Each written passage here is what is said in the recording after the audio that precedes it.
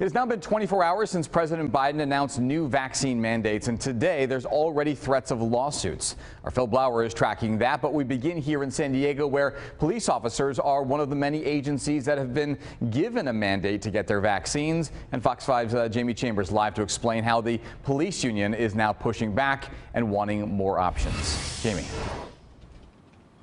Yeah, Andrew, about 50% of SDPD officers have already been vaccinated, and that's a lot lower than just the general public that have access to the vaccine. So we're seeing some serious hesitancy from the officers, and now the police union says there is an absolute coordinated pushback for now.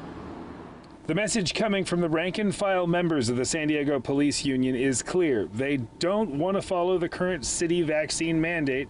Out of 1,900 officers given a survey on vaccine mandates, 733 responded. That means that it's a hot topic, obviously, amongst our membership. And those that responded didn't send a mixed message. 90% of officers who took the survey say they are opposed to a vaccine mandate. UT Public Safety reporter David Hernandez broke this story and says the numbers show a startling dissension between the officers and city health orders. 65% said that they would rather quit, just leave the job altogether if the city were to impose a vaccine requirement. If I'm somebody who absolutely, for whatever reason, doesn't want to have a vaccine, and the place next door says you're good over here, that might be what pushes me out the door. Detective Jack Schaefer, the president of the police union, says he's listening to members and trying to retain his officers. Currently in meeting for negotiations with the city,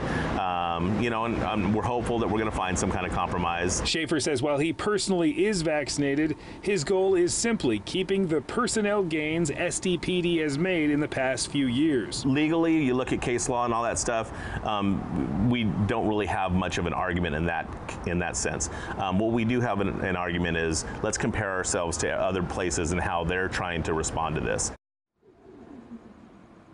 So it'll be really curious to see how this shakes out as the police union negotiates with the mayor and they try to come up with some conclusion to make sure that they retain all the officers that they need here in San Diego and also get as many people vaccinated as possible. It'll be a very interesting negotiation to see how this plays out, because it might set a standard for different officers in different departments. That's the very latest from San Diego.